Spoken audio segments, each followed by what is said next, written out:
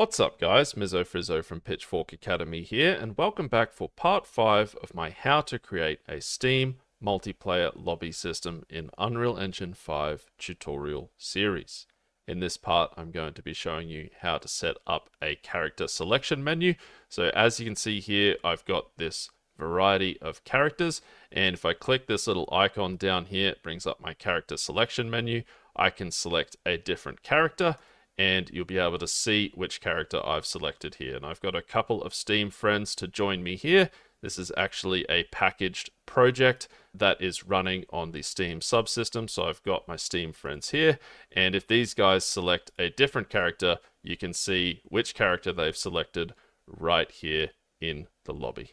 And I'll even be showing you how to set it up so that the player info widget changes the height above the character depending on how tall the character is. So as you can see here, with these characters of various heights, the player info widget appears just over their head, no matter what height the character is. But just before we get started, guys, if you like what we do here at Pitchfork Academy and you'd like to connect with more like-minded people, access to our Discord server, Mizzo's Dizzo, is available for just $1.50 per month via Patreon. The Discord server is becoming a pretty cool place to be. There's heaps of cool and very funny and very helpful and smart people, as well as an integrated AI chatbot to help you with your Unreal Engine 5 related questions. Your $1.50 per month goes towards that AI chatbot. It's actually a paid model, so it's very clever indeed, as well as helping to support us in what we do here at Pitchfork Academy. But without further ado,